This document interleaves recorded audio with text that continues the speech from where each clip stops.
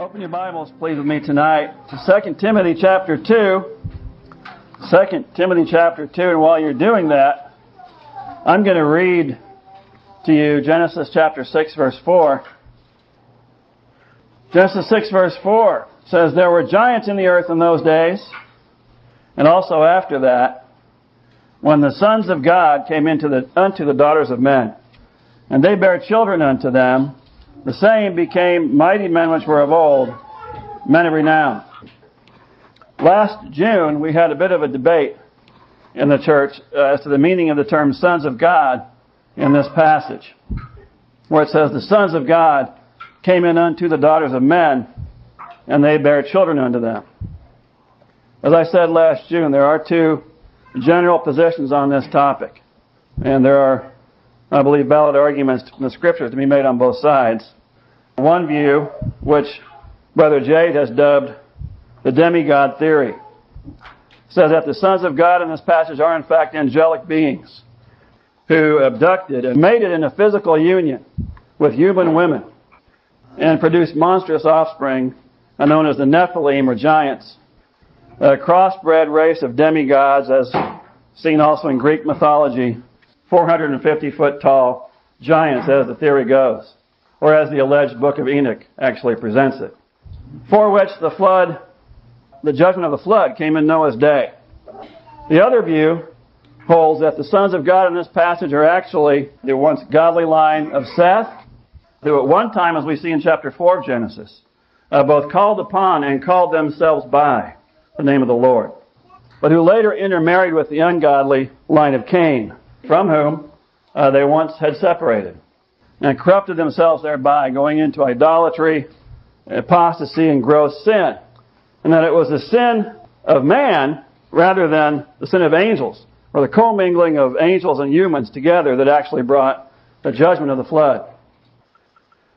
As with many difficult topics of Bible doctrine that are debated among good Christians, there are arguments to be made, I believe, on both sides of the issue. And there are also, I believe, good Christians who believe and live by the Scriptures that disagree on this issue.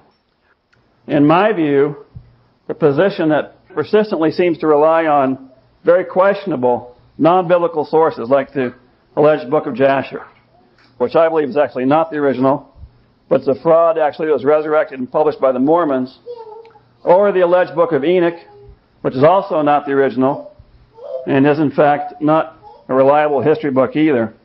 I do believe that those that rely on the book of Enoch to support the view that the sons of God in Genesis chapter 6 are angels do so to their own shame and embarrassment. That position that relies on those sources is actually by far the weaker, I believe, of the two, and for what I see as very good biblical reasons, I choose to claim higher ground.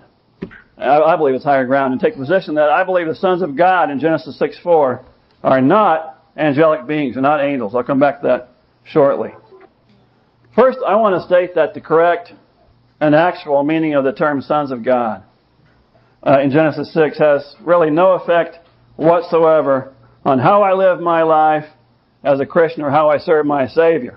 However, how we determine the meaning and the authority for our definition is all important to the Christian life and to our service of the Lord Jesus. But in my view, the meaning of Genesis 6:4 has been turned into a bit of a diversion, and is really not worthy, I don't think, of devoting one's study and persistent attention on. I mean, so what if Tom Horn and Steve Quayle are right? Well, I mean, what if there is to be a last days invasion of the Nephilim, or of aliens? What if there is to be a zombie resurrection, as Tom Horn and Steve Quayle are now pushing their latest production, The Coming Zombie Apocalypse, by Steve Quayle and Tom Horn? What the Bible has to say about the impending war of the undead, and what you can do to prepare for it. By the way, does Tom Horn sell zombie repellent on his website? On his survivalmall.com, fearmonger website? This stuff sells books and it sells survival gear, but it does not produce spiritual maturity that Josh was talking about earlier. I do not doubt that there is, in fact, a satanic agenda to create transhuman creatures. I have no doubt about that. But whether I believe that or not has no bearing on my security in Christ. I mean, I've been born again by the power and the Spirit of our God. He that is in me is greater than he that is in the world. And Jesus has promised not to lose me or forsake me. So I really don't need to fear these things. There is nothing that the devil can do through genetic manipulation or DNA mapping or transhuman engineering to change that fact. There's nothing he can do. Therefore, the meaning of the sons of God in Genesis 6 verse 4, who that in fact is, doesn't really affect my Christian life or how I serve my Savior. It's got nothing to do with what God's called me to do aside from possibly preaching on this subject. And it's certainly, by the way, not worth having a church split over on this subject. However, how I approach the Bible, how I determine what to believe about Genesis chapter 6, and what I hold out to be the authority for what I believe is an all-important issue that affects all of life and everything that we believe about the Christian faith. And that is something that we as a church must agree upon. And so on that basis and for that reason, I decided to bring this message tonight on this topic. 2 Timothy chapter 2 verse 14 says, of these things put them in remembrance, charging them before the Lord, that they strive not, that means argue not, about words to no profit, but to the subverting of the hearers. Verse 15 says, study to show thyself approved unto God, a workman that needeth not to be ashamed, rightly dividing the word of truth. But shun profane and vain babblings, for they will increase unto more ungodliness. All heresy results from either adding to or subtracting from God's Word. Paul says that we are to rightly divide the word of truth. And by the way, that word divide does mean to separate. It means to separate. But Paul's point in 2 Timothy 2:15 is not that we're supposed to cut the Bible up into pieces and parts like C.I. Scofield or like Thomas Jefferson did. Paul's point in 2 Timothy chapter 2, verse 15, is that we are to divide, we are to separate God's Word from false teachings, from unprofitable words, and from vain and profane babblings. In verse 14, we are to divide or separate God's Word from unprofitable words that subvert the hearers. In verse 16, we are to divide or to separate God's Word from profane and vain babblings that lead to ungodliness. Paul's point here is that we are to divide or to separate the Word of God from all other words and are to raise it up as our standard, as our sole authority. We're to adhere to God's Word alone as our sole source of spiritual truth, and are to reject the teachings of mere men that are unprofitable diversions that can subvert the hearers. And that, in my view, includes the books of Jasher, Jubilees, and Enoch, which are not a part of the canon of Scripture, and I believe for a very good reason. Deuteronomy 29, verse 29. A verse I've taken to heart and memorized. I love the verse. One of my favorite verses in the Bible says, the secret things belong to the Lord our God, but those things which are revealed belong unto us and to our children forever, that we may do all the words of this law. Deuteronomy 29, verse 29. You know, we all want to know those secret things, don't we? We want to know those secret things. We're not quite satisfied with those things which are revealed.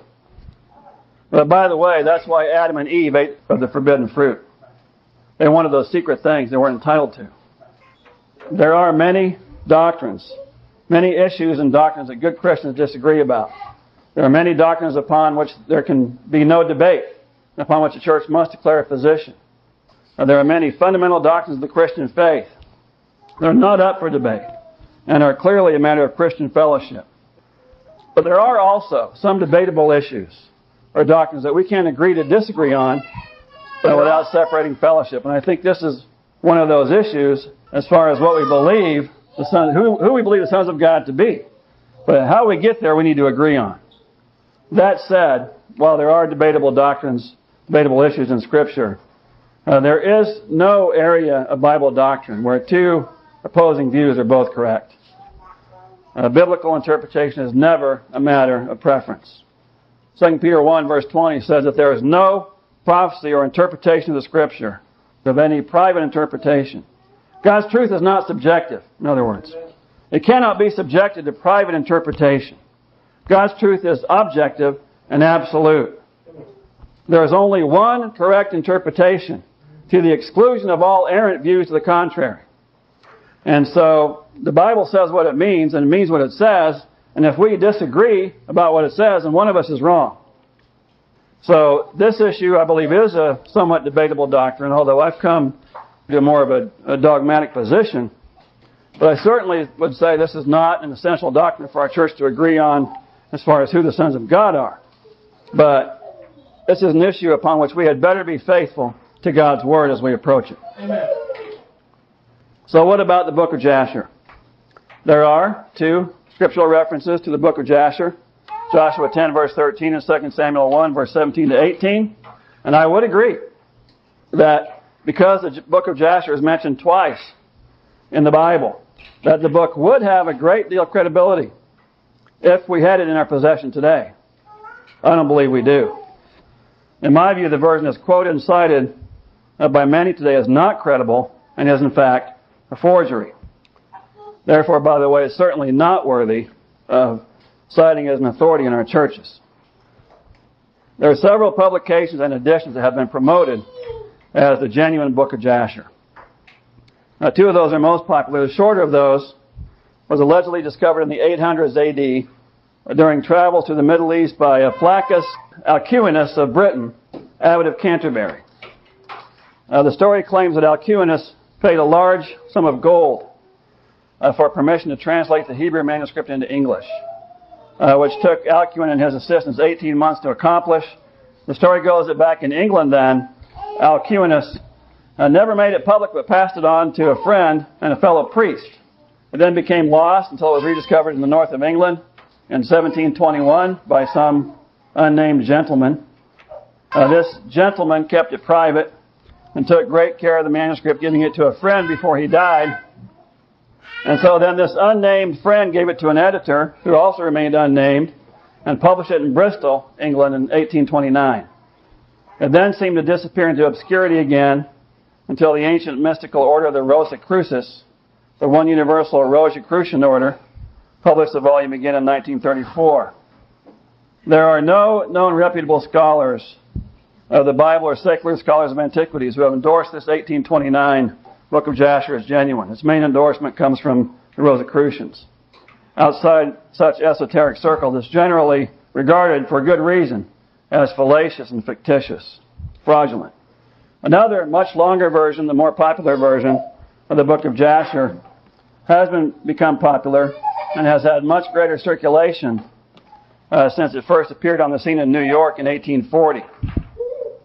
The story of this version claims that the source was an ancient Hebrew text, manuscript, rescued from a Jewish scholar, allegedly in AD 70 at the destruction of Jerusalem, by a Roman officer named Sidrus. The story says rather than killing the scholar, this Jewish scholar, and destroying the library, which he should have done as a Roman, the Roman officer took the Jewish scholar and the books home to what is today in Seville, Spain. Sometime later, allegedly, the manuscript was sent from Cordova to be printed in Venice in 1625.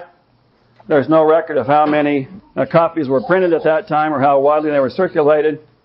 And apparently, no Bible scholars or any other scholar was interested in this Hebrew book, and no one thought to translate it into English or any other language, unlike, by the way, the Bible at that time, until a man named Moses Samuel of Liverpool, England, decided to translate it in the 1800s. So while working on this English translation, Samuel allegedly discovered the Rosicrucians had another version that had been published in 1751 and had been widely exposed by scholars as a fraud. So due to the negative publicity of the other version, Moses Samuel was discouraged from publishing his so-called genuine and scholarly version. So instead, he sold the translation to Mordecai Noah, who was a New York publisher, who published the book in 1840, by the way, without acknowledging Mr. Samuel, under his own name. Then comes Joseph Smith. Joseph Smith's Latter-day Saints or Mormon Church. Very involved, of course, in claims of new scriptures and new revelations. Quickly adopted this version as authentic and reprinted the entire promotional write-up of the alleged Book of Jasher from the New York Star in its own early magazine called The Times and Seasons of June 1840. And then the printing rights of the 1840 New York version of the Book of Jasher was obtained by a Mormon printing company called J.H. Perry and Company in Salt Lake City, Utah, which then published the document in 1887. While Christian scholars rejected the book early on, the Mormons, on the other hand, became fascinated with the book and have kept it in print and circulation wherever they congregate.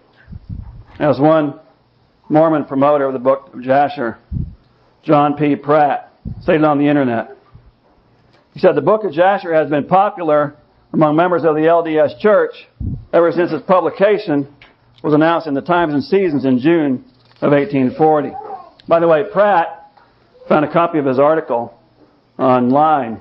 He argues for Jasher's authenticity based on its agreement with so-called modern-day revelation of Mormonism's latter-day false prophets. This is what this guy writes, this Mormon. Says, the LDS people have something much better than the Dead Sea Scrolls for comparison of the Book of Jasher. Let us instead compare the Book of Jasher to modern revealed scriptures, revelations of the Mormon so-called prophets, false prophets. There are many specific details mentioned in the Book of Jasher which are not found in the Bible, but which are found in modern-day revelation, especially in Doctrine and Covenants 1835 and the Book of Moses, inspired translation of Genesis 1831, both of which were published before the Book of Jasher became available to the prophet Joseph Smith in 1840. So he justifies the Book of Jasher, its authenticity, because it doesn't line up with the Bible, but it lines up with Mormon modern revelation. I would suggest this is not good reasoning for Jasher's authenticity. By the way, if this so-called Book of Jasher agrees with modern Mormon revelation and disagrees with the Bible, I believe we should actually avoid the Book of Jasher like the plague. Since 1964, the Book of Jasher has been reissued as a photo reprint of the 1887 edition and has been stocked in leading Mormon bookshops, etc. On the title page, it's declared to be the Book of Jasher referred to in Joshua and 2 Samuel, faithfully translated from the original Hebrew into English. But neither this claim nor the contents of the book can be supported with any real evidence. The fact is that this Book of Jasher actually contradicts the Bible in many, many places. I'm just going to give you a few of those. Number one, the Book of Jasher claims that Sarai was Abram's niece, where the Bible says she was his half-sister. In Genesis 20, verse 12, Abraham said, Yet indeed she is my sister. She's the daughter of my father, but not the daughter of my mother, and she became my wife. Jasher 16, verse 23 says, And Sarai, the daughter of Haran, Abram's wife. Haran was Abraham's brother, not his father. And so that's a contradiction there. Another contradiction, Jasher 13, verse 5, claims that Abram left Haran at the age of 50. But the Bible says Abraham was 75 years old, not 50. Genesis 12, verse 4. Another contradiction, the Book of Jasher, number 3, claims that after Jacob deceived Esau, rather than fleeing to his mother's brother, Laban, the Book of Jasher says this, And Jacob was very much afraid of his brother Esau. He rose up and fled to the house of Eber, the son of Shem. He concealed himself there on account of his brother, and Jacob was 63 years old when he went forth from the land of Canaan from Hebron. And Jacob was concealed in Eber's house 14 years on account of his brother Esau. That obviously contradicts what the Bible says in Genesis 28, which says that Jacob went to the home of Laban, his mother's brother. It says, And Isaac sent away Jacob. He went away to Paddan Aram and to Laban, son of Bethuel the Syrian, the brother of Rebekah, Jacob's and Esau's mother. Another contradiction in Jasher 51 verse 37 said that Joseph's brother Simeon could not be bound. It says, and Joseph went out from them and came into the chamber and wept a great weeping, and his pity was excited for them, and he washed his face and returned to them again. He took Simeon from them and ordered him to be bound. But Simeon was not willing to be done so, for he was a very powerful man, and they could not bind him. That's what Jasher says. The Bible says this, in Genesis 42 verse 24. He turned himself away, Joseph, from them and wept. Then he returned to them again and talked with them. And he took Simeon from them and bound him before their eyes. Several contradictions like this occur in the book of Jasher. Jasher lists 15 plagues on Egypt rather than 10. Chapter 17 of Jasher states that Moses was 18 years old when he left Egypt. He says he didn't go to Midian, as the Bible says, but he went to Cush, where he became actually king over Cush for 40 years. And then Jasher says he went to Midian, where Ruel puts him in prison for 10 years because he thought that he was wanted by the Cushites, contradicting what the Bible says about Moses going directly to Midian. Also, the book of Jasher, chapter 81, verse 38, says the waters of the Red Sea were divided into 12 parts. Of course, the Bible says it was divided into 2. The point here is that the book of Jasher is not the inspired Word of God. It's not included in the canon of Scripture for good reason. It's not a reliable source of either spiritual or historical truth. So I've come to that same conclusion about the book of Enoch as well. I have the same opinion of what we call the book of Enoch as I do the book of Jasher. After I got saved, shortly thereafter, about a year after, I decided to do as my grandparents had done and read through the Bible once a year, every year.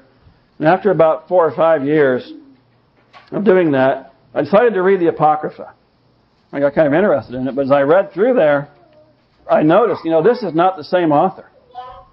It's just not the same author. And you can tell as you're reading through it. And when you read through the Bible, cover to cover, this is written by God, by the Spirit of God. But when you read another text, God didn't write this. I mean, if you've got the Holy Spirit within you, God didn't write this. And it's that way with the book of Enoch as with the book of Jasher. Personally, I do not believe that the same Enoch that Jude quotes from, who lived before the flood of Noah, the 7th generation from Adam, who walked with God and whom God took because he walked with God. I don't believe that Enoch wrote this transcript or this manuscript that we today call the book of Enoch. As with many parts of the Apocrypha and with the book of Jasher, the book of Enoch in many places directly contradicts the Bible and actually in some places teaches downright heresy. I'm going to give you an example. Chapter 40 of the book of Enoch. It's kind of a long quote. This writer, whoever it is, says this. After that I saw thousands of thousands and 10,000 times 10,000. I saw a multitude beyond number and reckoning who stood before the Lord of Spirits, which he calls God the Lord of Spirits throughout this passage. On the 4 sides of the Lord of the Spirits I saw 4 presences. 4 presences, different from those that sleep not. For the angel that went with me made known to me their names and showed me all the hidden things. And I heard the voices of those 4 presences as they uttered praises before the Lord of glory. The first voice, blessed the Lord of Spirits forever and ever. And the second voice I heard blessing, the elect one and the elect ones who hang upon the Lord of Spirits. The third voice I heard pray and intercede for those who dwell on the earth and supplicate in the name of the Lord of Spirits. And I heard the fourth voice fending off the Satans and forbidding them to come before the Lord of Spirits to accuse them who dwell on the earth. After that I asked the angel of peace who went with me, who showed me everything that is hidden. Who are these 4 presences which I have seen and whose words I have heard and written down? He said to me, this first is Michael, the merciful and long-suffering. And the second, who has set over all the diseases and all the wounds of the children of men, is Raphael. And the third, who has set over all the powers, is Gabriel. And the fourth, who has set over the repentance unto hope of those who inherit eternal life, is named Phanuel. And these are the 4 spirits of the Lord of the Spirits, and the 4 voices I heard in those days. The Bible, by the way, never mentions an angel named Phanuel, let alone an angel who is set over the repentance of those who inherit eternal life. This statement in itself, I believe, is completely unbiblical. Jesus said there is joy in heaven over one sinner that repents. When a sinner repents, I don't believe that the angels of heaven, come up and pat Phanuel on the back, give him the credit because he led this guy to repentance. The Lord Jesus said that the Holy Spirit is he who convicts men of sin. It's a conviction of the Holy Spirit of God himself that brings men to repentance, not the work of some angel named Phanuel. When I got saved, I was born of God, not born of Phanuel. Just as repentance is not the work of an angel named Phanuel, neither is the book of Enoch the work of the same Enoch that Jude quoted from. Enoch that walked with God, and it was not because God took him. There are many other examples in Enoch of outright heresies and ridiculous folklore. Yes, the book of Enoch does implicitly support the Nephilim theory. According to the alleged book of Enoch, God judged the angels, producing the Nephilim, which are alleged in this book of fiction to have been 300 cubits tall. In Enoch 7, it says, whose stature was each 300 cubits. These devoured all which the labor of men produced, until it became impossible to feed them. When they turned themselves against men in order to devour them, began to injure birds, beasts, reptiles, and fishes, to eat their flesh one after another, to drink their blood. Then the earth reproved the unrighteous. 350 foot tall were these Nephilim. 300 cubits, that's 450 feet tall. As tall, by the way, as a 45-story building. Also, the alleged book of Enoch alleges that God allegedly decreed that the fallen angels were to be cast into Tartarus. The Nephilim were also judged, and it was determined that their bodies were to return to the earth in peace, but their souls were doomed to wander the earth forever as wandering spirits. That's what the book of Enoch says. In addition to the wild fantasy accounts of such creatures, I have a few more words to say tonight about obvious heresies in this book, this alleged book of Enoch. I've got a couple other examples tonight. There are many we could point to, many problems with the book of Enoch. It's just all over the place. It's a hodgepodge of stories. It's not at all organized the way the Bible is. But a couple of other examples of heresies and contradictions in the book of Enoch that need to be pointed out. We read in chapter 69 about a fallen angel named Gadriel, of whom it says, he it is who showed the children of men all the blows of death. And he led astray Eve, Enoch says, and showed the weapons of death to the sons of men. Now this is an obvious contradiction of the Bible, which says that Satan himself is the one who led Eve astray. Revelation 12 says that great dragon was cast out, that old serpent, called the devil and Satan, which deceiveth the whole world, Eve included, by the way. I also want to mention that the Bible does not mention a book of Enoch. It does mention a book of Jasher. Nowhere does the Bible mention a book of Enoch. Jude quotes from Enoch, the seventh generation from Adam, but he does not say that Enoch wrote a book. In fact, according to the alleged book of Enoch, for Enoch to have written a book would have been an egregious sin. We read in the book of Enoch, chapter 69, verse 8, about another evil fallen angel. And the fourth was named Penemui, or Penemu, I don't know how you pronounce that. He taught the children of men the bitter and the sweet, and he taught them all the secrets of their wisdom. And he instructed mankind in writing with ink and paper, and thereby many sinned from eternity to eternity, and until this day. For men were not created for such a purpose, to give confirmation to their good faith with pen and ink. It's an egregious sin to write these things in the book. It goes on and on. But this is utter foolishness and nonsense. It should be clear, I think, to everyone here, this is absolute ludicrous hogwash. Peter says in 2 Peter chapter 1, verse 20, knowing this first, that no prophecy of the Scripture, Peter's talking about a book written in black and white, pen and ink. No prophecy of the Scripture is of any private interpretation, for the prophecy came not in old time by the will of men, but holy men of God spake as they were moved by the Holy Ghost. This ridiculous passage in the alleged book of Enoch would have made it a sin for every one of those holy men to have recorded and written down the Word of God. Also would have made it an egregious sin for Enoch to have done so. Kind of outlaws the very book of Enoch that is contained within, if that's possible. Of all the things in my life I'm thankful for, I have to say that the thing for which I am most thankful that has changed my life more than anything else has or could has been the written, recorded Word of God. I am so glad that God wrote His Word down for me in black and white, and that we have this standard that we can raise up when the enemy comes in like a flood. We've got this standard of truth to raise up against the enemy. The book of Enoch, on the other hand, as with Jasher, was written to attack the written word of God and make it appear to be a bunch of fairy tales and folklore. So I want to repeat that anyone who relies upon the alleged book of Enoch, which is a book of fantasy, fiction, fabrication, and heresy, does so to his own shame and embarrassment. This message is continued on part 2. What does the Bible say? Sons of God versus fallen angels. We would urge you to listen to the entire 2-part message.